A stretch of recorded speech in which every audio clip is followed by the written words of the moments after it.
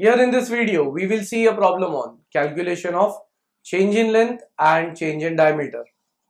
For that, we have a question here. Whatever is given, I'll write that in the form of data first by reading the question. So let us get started. A steel rod 4 meter long, length is given 4 meter, so it is 4000 mm, and 20 mm in diameter D. Now once diameter is given, I can calculate area in the data itself. So area will be pi by 4 into diameter square, which is 20 square. So my answer is 314.16 mm square. Next is subjected to an axial tensile load of 45 kilonewton. Tensile load is P, that is 45 kilonewton. So it is 45 into 10 raised to 3 Newton.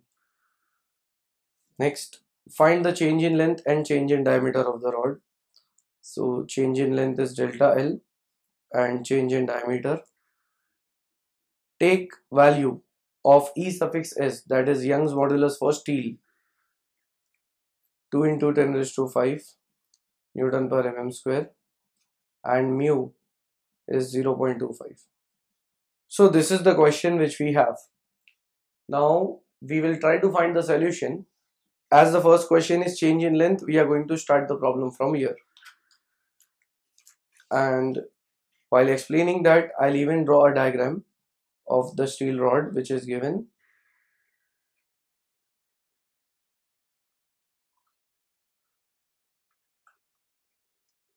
Here is the steel rod which is subjected to an axial tensile load as given in the problem. So here we have load P acting along the axis and it is tensile.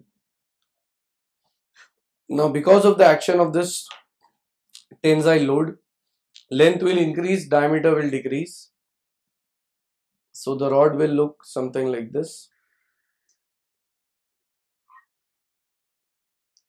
That is increase in length and decrease in diameter.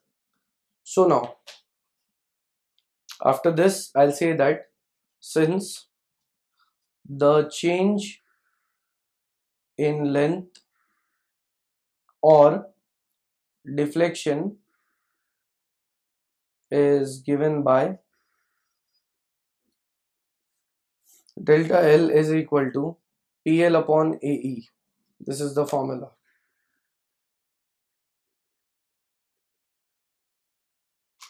So therefore delta L will be equal to P. The value of load is given in the problem as 45 into 10 raised to 3. Length of the rod is given, that is 4000 mm.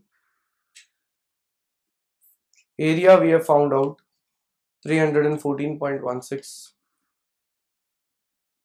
and capital E, Young's modulus, 2 into 10 raised to 5. So from this I'll get the value of deflection, which comes out to be 2.86 mm. This is the first answer. The next thing, they are saying to calculate the change in diameter. Now this becomes lateral dimension. How? Because load is parallel to the length. So when load is parallel to length, length will increase, that becomes linear dimension, and load is perpendicular to the diameter, so diameter becomes the lateral dimension. So here we have to find out how much is this change in diameter. So for that we would be using the concept of lateral strain, and here I'll find lateral strain in this way, that since Poisson's ratio mu is equal to lateral strain E suffix L upon linear strain, which is E. So therefore lateral strain will be mu into linear strain. Mu value is given as 0.25. Linear strain is change in length upon original length. So therefore lateral strain becomes 0.25 into linear strain. We have found out the deflection here, 2.86 upon the original length is 4000. So from this I'll get the value of lateral strain, and this lateral strain comes out to be 1.787 into 10 raised to minus 4. Now after getting the lateral strain, I can say that also lateral strain is equal to change in diameter upon the original diameter.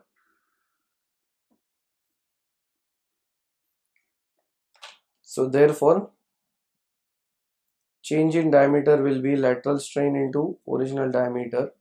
So that is 1.787 into 10 raised to minus 4 into the original diameter, which is 20, and hence my answer comes out to be 3.575 into 10 raised to minus 3 mm. Here, as we can see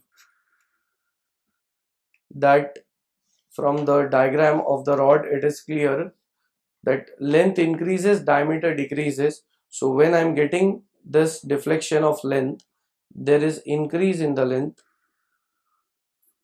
and here the diameter is reduced, so there is decrease in the diameter. So if we see in the problem, there were two things which we have to find out. Change in length, the answer is 2.86 mm, so that we have calculated for the given condition. Next, change in diameter, which is 3.575 into 10 raised to minus 3 mm, that is decrease in the diameter. And once we have found out both the values, we can say that the problem is completed.